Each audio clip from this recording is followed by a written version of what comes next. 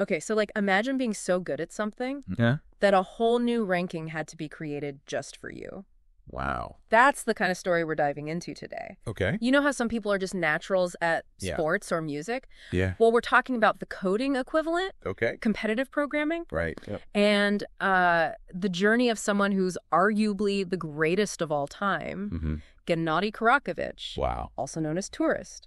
So what's fascinating about competitive programming Yeah. is that it really is like the brain Olympics for coders. Oh, wow. It's not just about writing code. It's about solving incredibly complex problems under intense pressure, Right. pushing the limits of both speed and accuracy. So it's like you're given a puzzle, Yep. and whoever cracks the code the fastest and most efficiently wins. Exactly. Okay. But these aren't your average Sudoku puzzles. Right. We're talking about algorithms, Right. data structures, Yeah. and logic problems that would make Oh my gosh. most people's heads spin. Yeah. And Korotkevich consistently blows everyone else out of the water. So that's where this whole new ranking comes in, right? Yeah. I read that he broke the 4,000 ELO barrier on Codeforces. That's right. For those of us who aren't hardcore coders, Mhm. can you break down what that means? Sure. So Codeforces is like a premier league for competitive programmers. Right. And the ELO system is how they rank players based on their performance. Gotcha. It's similar to how chess players are ranked. Okay. But the thing is, no one had ever hit 4,000 ELO on Codeforces before. Wow. They literally had to create a new rank Really? above the highest level just to accommodate him. That's insane. It's like they had to invent a new color for a black belt because he'd surpassed even the highest level of mastery. Exactly. And I read he solved over 2,600 problems on that platform alone. Uh-huh. That's some serious dedication. Absolutely. Wow. And it speaks to another important aspect of competitive programming, the sheer volume of practice and problem-solving experience required to reach this level. Yeah. It's not just about raw talent. Mm-hmm. It's about grinding it out day after day, Yeah. pushing yourself to solve increasingly difficult problems. So Codeforces is like his main stomping ground. Yeah, you could say that. But he's also dominant on other platforms, right? Yeah. I came across something about him being a 7-star coder on CodeChef. That's right. What's the deal with that? So CodeChef is another major platform, Okay. and 7 stars is the highest achievable rating. Got it. To give you an idea, Yeah. imagine being a black belt in multiple martial arts. Wow. That's the level of versatility and skill Okay. we're talking about here. Yeah. He's consistently at the top across different platforms, Mm-hmm. which is incredibly rare. Okay. Starting to see a pattern here. Yeah, This guy isn't just good. right. He's practically redefining what good even means. He's in a league of his own in this world. Yeah. But let's talk about some of his specific wins. Okay. We know he's got a shelf full of trophies, right? Oh, definitely. Where do we even begin? He's won Google Code Jam a staggering 8 times. 8 wins. 8 times. Well, that's like winning the Super Bowl 8 years in a row. It's an incredible feat. And I read he's also got 3 wins at Facebook's Hacker Cup under his belt. That's right. What are these competitions like? Think of them as the World Cup or the Olympics of coding.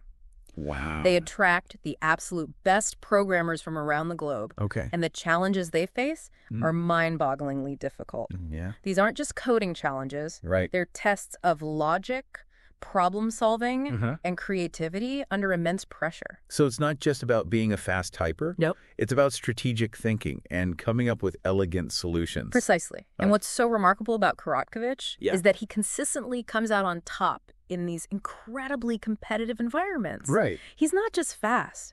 He's also incredibly accurate and efficient All in his solutions. right, get this. And you might want to sit down for this one. Nope. Korotkevich started winning international competitions at 11 years old. Wow, that's incredible. 11. Most kids that age are worried about dodgeball, Yeah. not dominating the world of coding.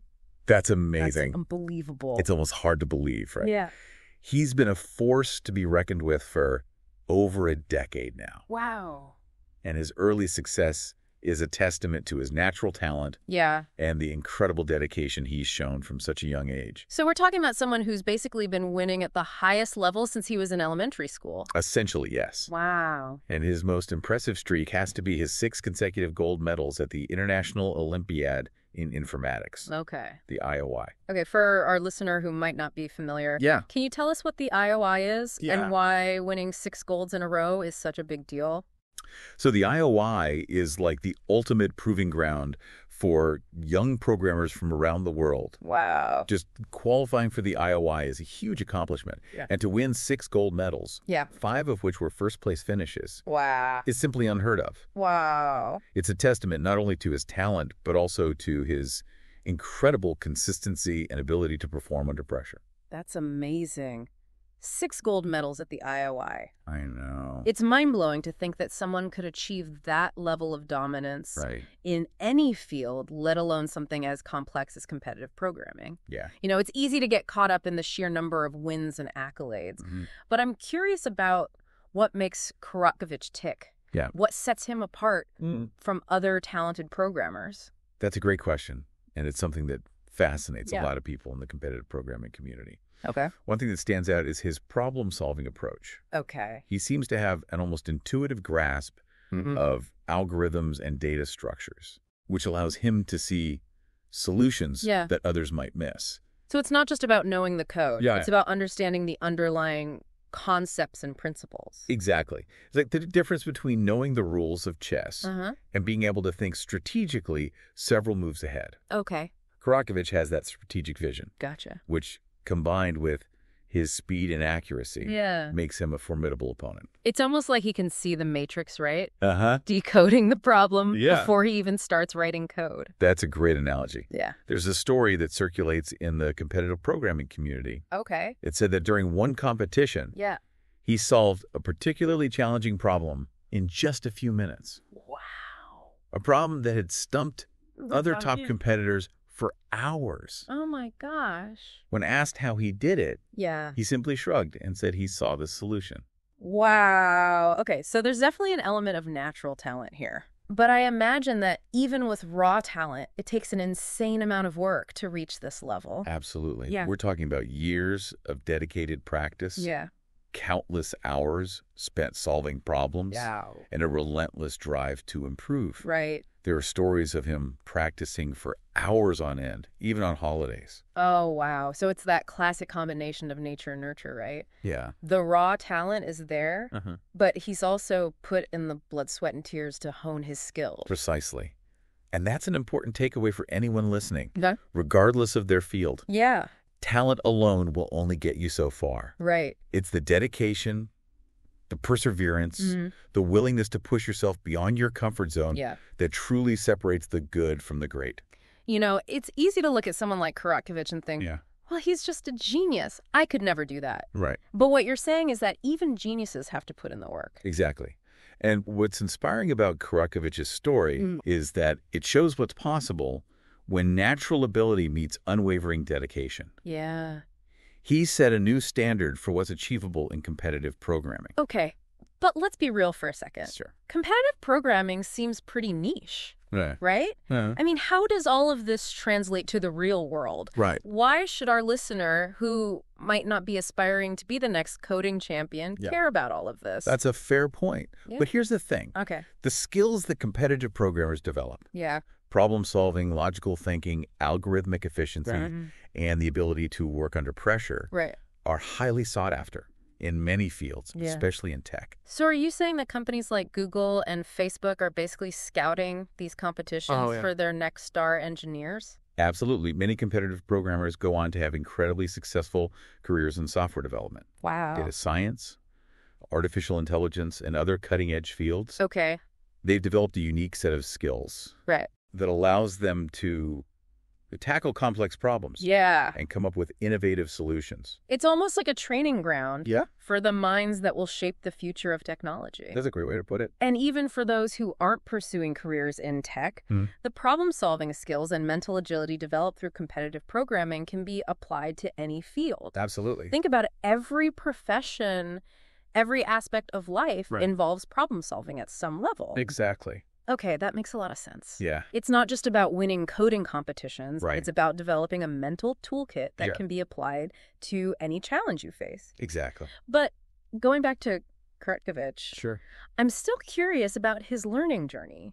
Did he have mentors? Good question. Was he part of some elite training program? Right. How did he get to this level? That's a question that many people are trying to answer. Okay. We know that he started programming at a very young age. Yeah. And his father, who's also a computer scientist, played a key role in his early development. So he had that early exposure and support, which definitely must have made a difference. Right. But it's not like every kid with a computer scientist parent becomes a coding prodigy. True. There's something more there. Yeah. From what I've gathered, he also sought out challenges beyond the traditional classroom setting. So like outside of school. Yeah, exactly. Yeah. He participated in online coding communities, tackled advanced problems, and constantly pushed himself to learn and grow. So it sounds like a combination of natural talent, a supportive environment, and a self-driven pursuit of mastery. Exactly. And that's a powerful lesson in itself. Yeah. It highlights the importance of seeking out opportunities to challenge ourselves, to push our boundaries, and to never stop learning. This whole deep dive has been incredibly insightful. It's been fun. We've gone from this image of a coding superstar to understanding the dedication and the years of hard work that go into achieving that level of mastery. Absolutely. It's inspiring, but it also makes you wonder, is there a ceiling to someone like Korotkevich's abilities? It's hard to say. What's next for him? That's a great question. And honestly, it's hard to say. Yeah. He's already achieved so much at such a young age. Right. Some speculate that he might transition into a mentoring role. Oh, okay. Sharing his knowledge and experience with the next generation of competitive programmers. Totally cool. Others believe he might be drawn to the challenges of real-world software development. Okay. Applying his skills to solve complex problems in industries like artificial intelligence or cybersecurity. Oh, wow. Or maybe he'll just keep dominating competitions. Establishing the boundaries of what's possible in competitive programming. Yeah. Who knows? Maybe they'll have to create an entirely new ranking system just for him again. You never know. Well, if our listener is feeling inspired to maybe take on their own coding Olympics, what advice would you give them? Wow. Where should they even begin? The beauty of competitive programming is that there are so many resources available online. Okay. Websites like Codeforces and CodeChef offer practice problems, tutorials, and even virtual competitions. Wow. There are also fantastic online communities where you can connect with other programmers, learn from each other, and get support. So dip your toes in, try out some practice problems, and don't be afraid to ask for help. Exactly. Yeah.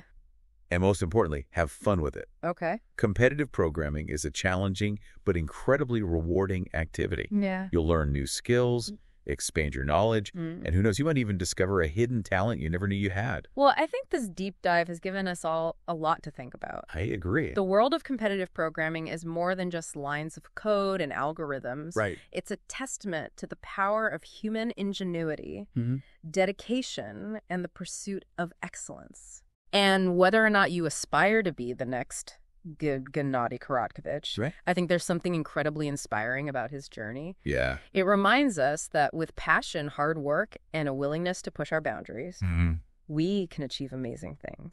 Thanks for joining us on this deep dive. Thanks for having me. And remember, stay curious.